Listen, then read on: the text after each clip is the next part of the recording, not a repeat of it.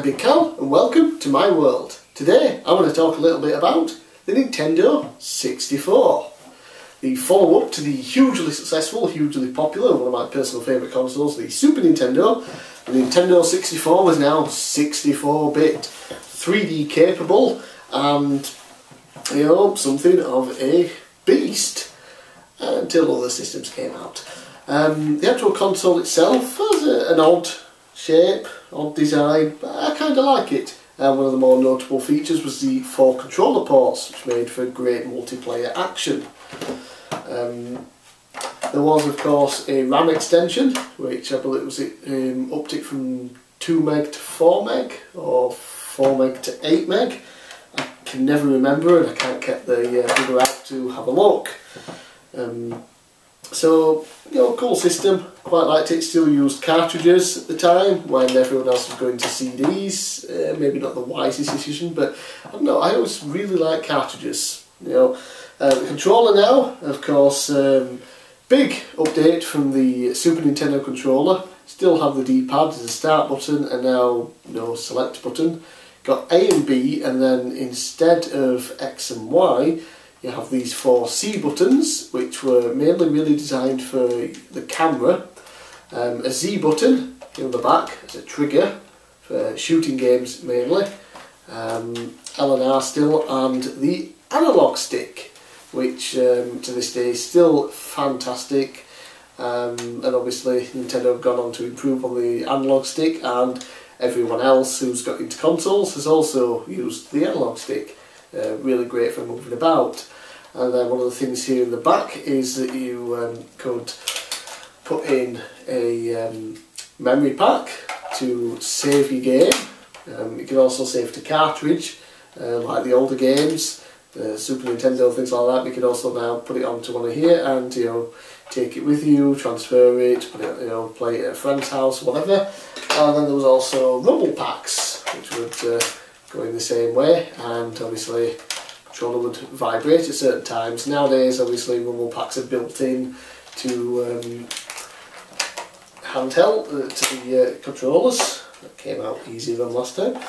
So it's a bit weird, you know, having different things to work out. If you've got the game pack in, then you want to save to here, you have to take the game pack out, put that in. I believe the original idea, because the whole thing about it was that you'd hold it like this and then use the back to the trigger for guns, and then to reload it would be literally doing that, like taking out an empty magazine and putting one back in. It was never used, but I would have loved to have seen it at least for one game, just, you know, so we could say that we could do that, because it sounds like a really cool feature. So that's the controller. Some people love it, some people hate it. I enjoy it for the most part. I think it's a nice controller, depending on the game that you're playing. Sometimes it can be a little awkward, but for the most part I think they made good use of the controls in the games. And of course the games are what I really want to talk about here. This is my entire collection. There's 2 rows here and then one on top. I'm not going to talk about them all, same with the Super Nintendo like I did. I just want to go through some of the highlights. So we will start off with my boxed collection. One of my favourite games to own, one of the rarer games that I own, probably the one that I could sell to make the most money if I ever wanted to, and it is Conker's Bad Fur Day. Box is in really good condition, all the manuals and everything are inside. A great game, one of the more sought after games of the N64, because it was released towards the end of the system's lifespan. Not a lot of people picked it up, and as such not a lot of people owned it, and there's not as many copies out there to buy, so the ones that are tend to go for a higher price. It is a fantastic 3D platformer from Rare, whose name you'll be seeing a lot in this video, but of course if you do want to own it now and you have an Xbox One, they are bringing out a Rare collection, and this, along with most of the other N64 Rare games, are on it. So I'm very happy on that, and I paid, I think it was about £15 for it boxed. Absolute bargain! Another Rare game, of course, boxed, is Blast Cores. Despite the fact that there's a P in it, it is Blast Cores. Never really understood it, but it's a great unique game where there's basically a nuclear missile is it's defective and it's moving on its own, and if it touches anything it's going to explode and kill everything. So your job is to use a variety of destruction vehicles to destroy everything in the missile's path so that it's clear, doesn't hit anything, and you all live. Very fun game to play. And the last box game I've got, another rare game, is Perfect Dark. A fantastic shooter game. It's essentially, I guess, a spiritual successor to GoldenEye 007, made by the same Rare, same people, similar style of game, same gameplay mechanics. It's just improved in my opinion, and an actual better game than GoldenEye. It's just GoldenEye came first and everyone remembers that, but both are still fantastic games. So glad that I have that boxed. I'm moving on to unboxed. Start off with my most recent pickup. This is actually the second time I've had to record this video. The first time the lighting was horrible. It was essentially, I was dark and there was a tiny bit of light here. While I was recording the video, the post came and this was dropped off, and it is Tonic Trouble, a 3D platformer. And guy, his limbs aren't attached to him, might look a little familiar, kind of like Rayman. And this was actually done by Ubisoft, who would go on to make Rayman, so it seems that this was the precursor to the Rayman games. I've not played much of it yet, but it seems like a fun game and one I would like to dig into more at some point in time. Lilac Wars, another recent game that I got. This came in the Retro Gamer crate that I did an unboxing video of. Click the link somewhere around here to view that. Lilac Wars, for those that don't know, is Star Fox 64. Over here in Europe we didn't get the games known as Star Fox until I think the GameCube era. Until then, for some reason they just called them a different name. I always forget what the Super Nintendo Star Fox games were called over here, but when they got to the N64 they decided to call this Lilac Wars because... no idea.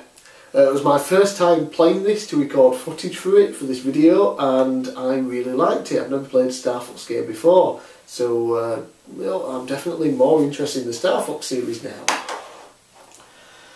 One of the classic games for the Nintendo 64, one of the main system sellers that came out with it, the first of its kind really, the fully 3D platforming game, Super Mario 64.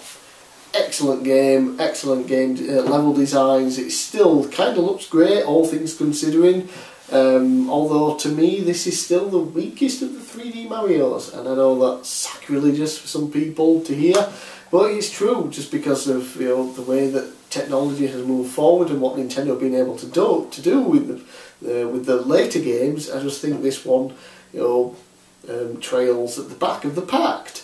And that's not to say it's not a great game. It's still absolutely fantastic, and I do believe all N64 owners need this in their collection. One of the best wrestling games ever made, according to a lot of people. Not entirely sure where I stand on it these days, because there have been quite a few good wrestling games, but of course it is WWF No Mercy. Excellent game, love the grappling functions that we get in it now. The controls are way better from the old arcadey style wrestling games where they were more like beat 'em ups. The grappling system is great. There's tons of different wrestlers to pick from. Great create mode, and then the interesting career mode, where depending on if you win or lose, different things will happen. Your story will move a different direction. Definitely the one wrestling game everyone should own for the Nintendo 64. A weird, interesting, unique 2D style platformer was made by, is it Treasure, I think? It doesn't actually tell me on the front here. And it is Mischief Makers, one that I've not heard of until a couple of years ago, a while after I started collecting for the N64. I looked it up, looked cool, picked it up, and it is indeed a very fun, unique game. Definitely one people should check out. Another 3D platformer and another Rare game. I own all of the Rare N64 games except for 4, which I'm looking to pick up at some point in time. This one probably the worst of the bunch, just based on what I've already played, is Donkey Kong 64. It was an okay attempt, but you know, the controls are a little sluggish at times, and there's far too much collecting that you need to do in the game. It gets a little monotonous. And you know, Rare did a much better job with the likes of Conker's Bad Fur Day and a couple of other 3D platformers that I will mention next. Of course, we'll start off first with the first one, Banjo-Kazooie. One of the better 3D platformers ever made, according to most people, and I'd probably agree with that. Fantastic game, and of course goes together with the sequel, Banjo-Tooie, which basically just built upon the first one and made everything better. Bigger levels, more stuff to do.